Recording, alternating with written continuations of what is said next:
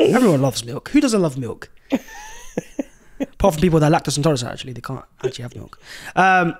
Yes, guys, welcome back to the Cannon Podcast. And today we are here after a stupendous victory against West Ham.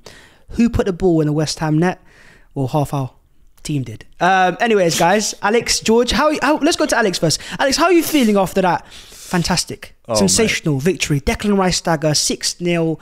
West Ham fans are crying, Arsenal fans are laughing. It's amazing, isn't it? It was unbelievable, but I can see too many smiles on my screen currently. And I hope neither of you have been celebrating for the last... Celebration police has arrived. What do we say on instant reaction? A small fist bump. That's what we're allowed. No, mate, it's been amazing. Look, I think, what I love in these post these types of wins is you start hearing those sort of stats that are like, West Ham's biggest home defeat since 1963 and or like Arsenal's biggest away win under Arteta, so on and so forth. You start hearing all of those sorts of stats, and it's just so fun.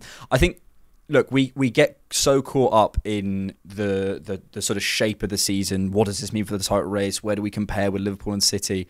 Not to sound like Rio Ferdinand, but just enjoy it, man. Just enjoy it. It's so good. It's so good. And yeah, I'm really looking forward to chatting about it because I think there's a lot to unpack. But headline, yeah, great performance. There's a lot to unpack for sure. And I think I'll go to the tactician first and George. George, let's talk about something that you've spoken about in the past.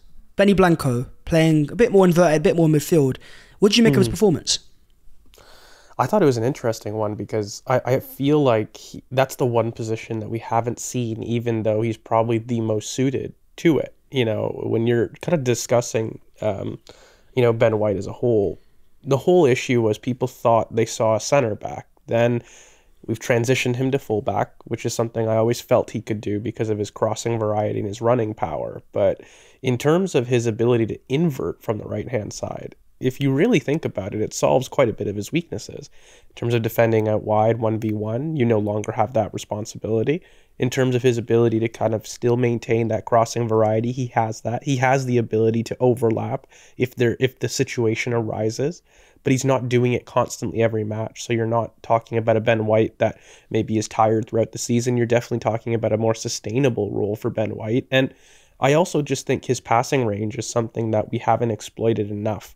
And I think sometimes he's a lot more technical and I'm a lot harsher on Ben White than I am on other players because too many times I find his release from the back line to be a hit and hope when I know he can hit people a lot more accurately than I think he does. And I think by going in the middle of the park, I think it allows us to maybe make use more of his technical qualities, especially finding people between the lines because he's got brilliant passing ranges. And, the switch from right to left is... probably one of the most accurate in the squad if we keep using it well. And we haven't seen it really since his center back sample. So I'm looking at this as a way to not only provide some rest, but also I look at Bukayo Saka in terms of what the impact has on the right-hand side when you've got an inverted fullback down there. Get Saka wide, but I think against a team that had really big issues with their fullback and center back channels, that makes sense. It makes sense to have a little bit more threat on the one side so that you drag out your poor defenders out wide. And I think that's what worked in this isolated game. And it's just an example of us being flexible. Like, I don't think last season we're sitting there thinking that Mikel is willingly able to do an inverted role switch and trust Kivior to play the alternate fullback role despite injuries. And I think injuries, you do have to, put your hat on and say, listen, they forced his hand a bit because, Zinchenko's out with a calf strain and, his preferred maybe fullback pairing aren't there. But still, I feel that it was, for once, a really proactive difference. And it caused a lot of differences, not just in Ben White's role. It caused differences in Saliba's role, his ability to overlap from deep, which I thought was brilliant. Those carries were phenomenal, something that we haven't seen since his loan at Marseille. And we know he can do.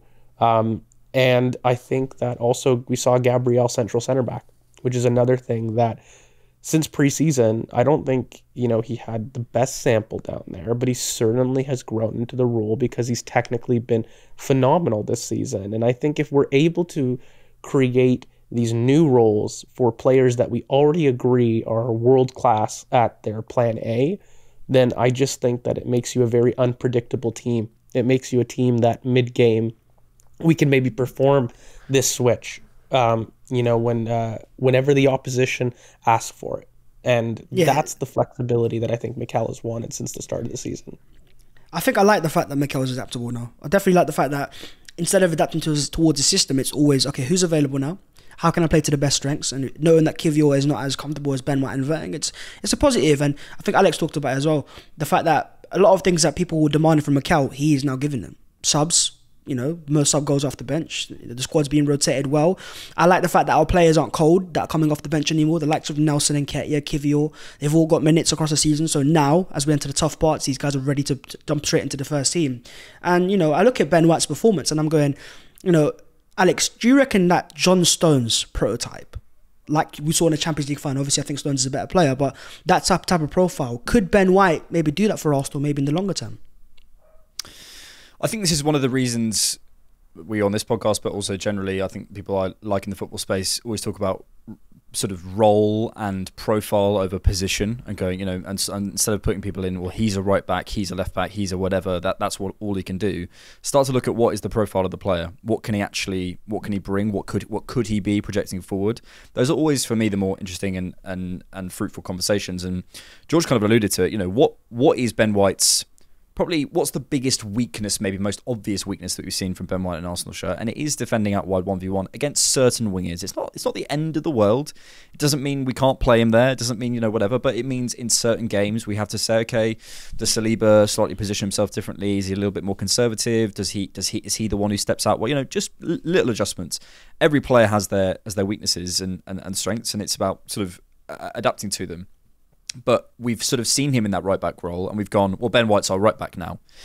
And I think we know from, we don't want to sort of elongate the Pep comparisons for too long, but we know from Pep's football, and we've started to see from Mikel's football, that players are going to move around, they are going to change, and it's based on their profile as a player. And I think Ben White, in terms of stopping, sort of defending centrally, as George was sort of alluding to, he is really, really special at defending centrally, which means he could step forward.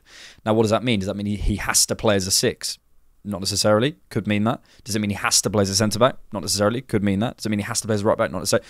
And also, a 6 and a centre-back and a right-back in an Arteta system is very different from a 6, a centre-back and a right-back in a Klopp system or a Neil Warnock system. It is all very different. So I think if we look at the profile, there is someone who could be very special defending sort of centrally. I think there's someone who, we've seen can go on the overlap. Do I think that overlap is the long-term future for Ben White? I don't know.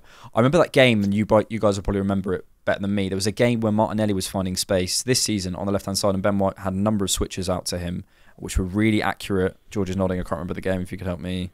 George, what was the game? What was it? Was it Fulham? I remember. Well, it wasn't even was it Fulham at home this season. I've seen him from his centre back days, that David Luiz-esque switch. He has very consistent ball striking for me in longer distances, and I think it was Fulham at home. I think I could be wrong, and I'm sure someone will correct me. But I think the David Luiz comparison is good. I think there's a springiness to him that when he's fresh could be exploited in terms of stepping up and stopping transitions early. So everything is there for a central role. I don't see the John Stones comparison in terms of that sort of advancement forward with the ball carrying.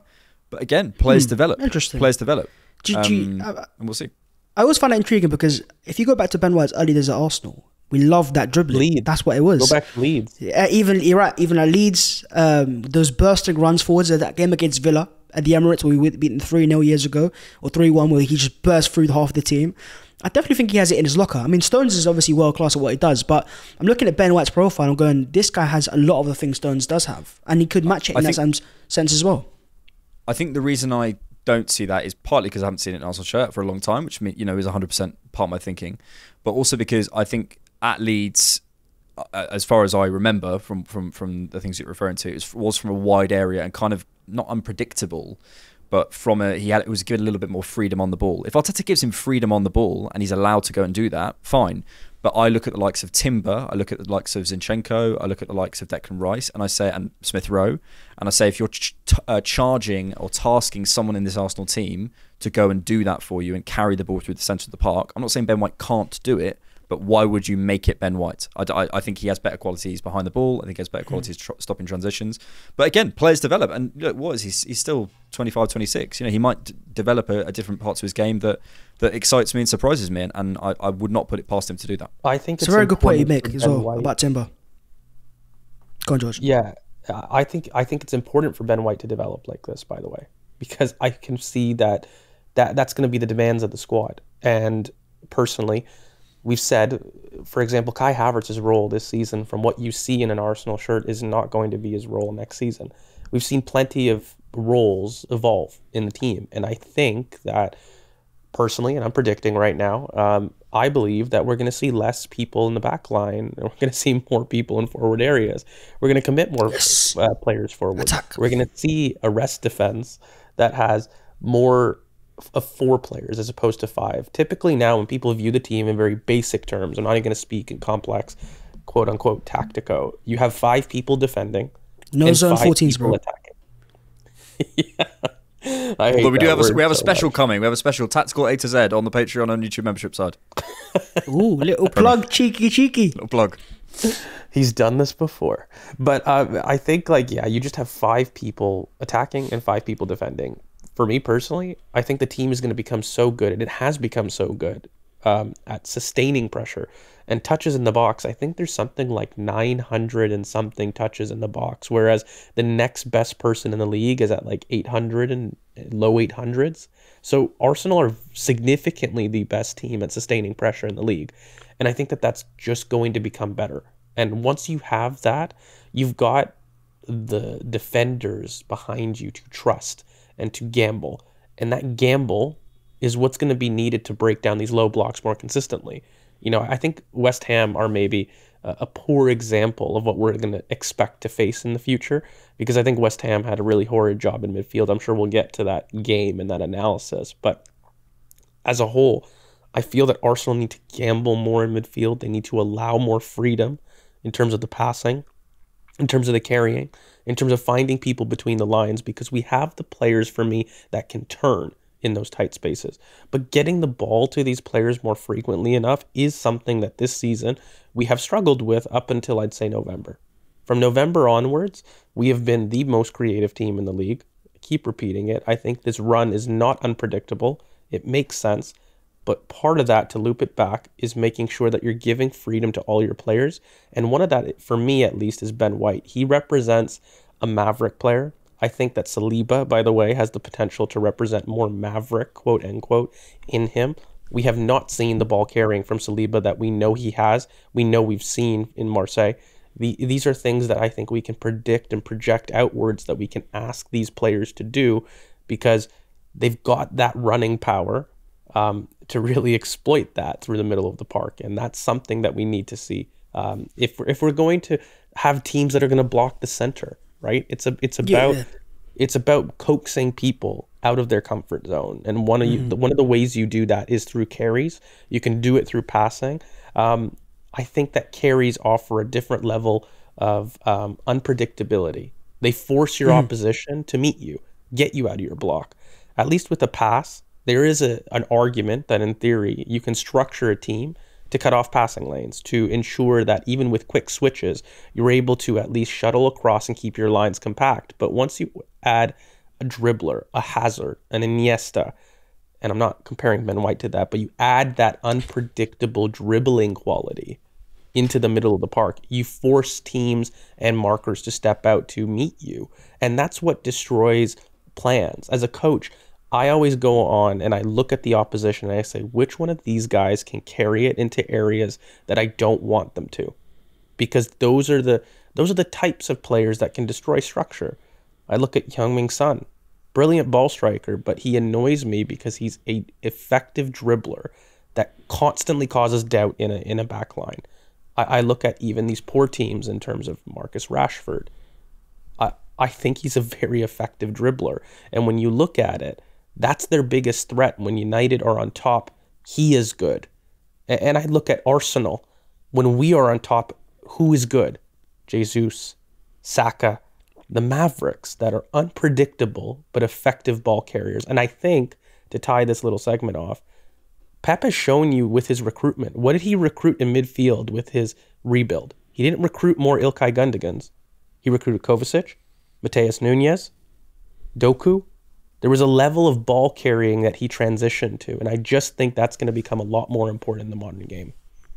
I agree, and I think Maverick profiles is something that I think Arsenal could add more to, but we talk about creating, there's a lot of ways to create chances. One way is Martin Odegaard, and he's been outstanding at it recently.